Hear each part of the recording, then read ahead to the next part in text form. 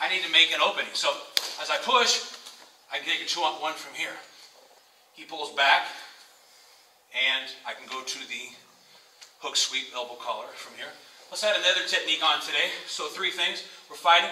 I push. I take the 2-on-1. He pulls it back. I lose it, but at the same time with his hand, I just snap this down. Bring his head down. Lock it in. Butterfly. Seatbelt control. And I just kind of fall back. Nice little guillotine choke.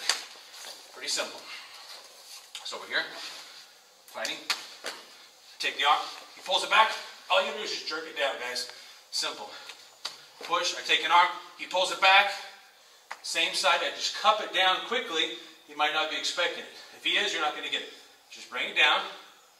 Take this. This is simple. You're just taking it across like this.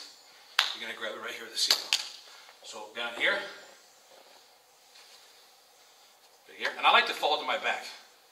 As I fall, okay, I like to get a hook here, like a half guard hook. Watch my elbow. Just bring the elbow up like